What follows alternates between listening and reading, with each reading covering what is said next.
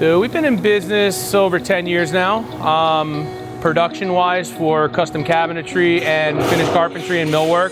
Probably about 2 years ago, I came across a gentleman that works at one of your classes, and what we do is very unique stuff, so he turned us on to Jennifer. She came out, she knew exactly what to do with the programs that we're running. She understood everything about cabinetry, and it's been a fun ride with her. Fine line's great.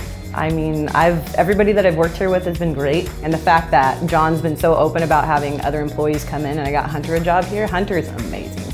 So Hunter came out of the program, or he's still in the program, I think, doing some extra classes, but came right into our shop, started firing up the machines, knew what he was doing, knew how to mic the material, understood everything about the material, understood everything about the machine.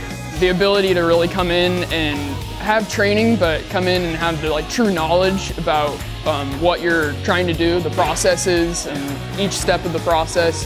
Having all that foreknowledge from taking classes at Cerritos has helped a lot, and where I've seen other people start training and struggle with one or two things that is like a core thing in a class, where it's like, this is how you be safe, or this is an easy way to do this. Like little tiny tips and tricks that you wouldn't really get in a true job setting where somebody's really teaching you each step of the way. Cerritos is actually one of the only programs that I've found that has a CNC certificated program that they have without actually having serious previous training or any kind of software training, so you can actually go in, learn the programs, have a little bit of time on the machines that you wouldn't have, or I haven't found in my research anywhere else unless you were going to a trade school.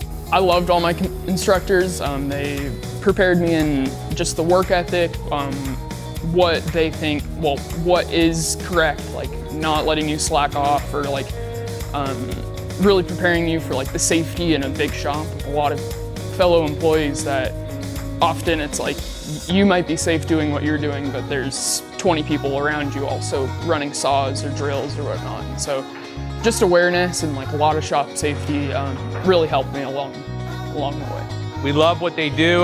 They pay attention to detail.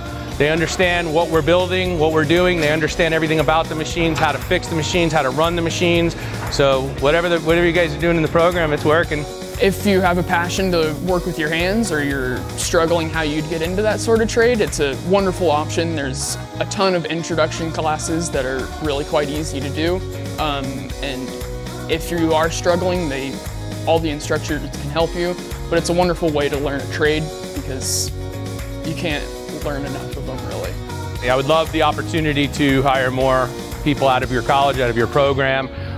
It helps us out in the long run, makes my job a lot easier. And it's difficult finding people out there, so it makes it a lot easier when they come out of the program and they understand everything about what we do.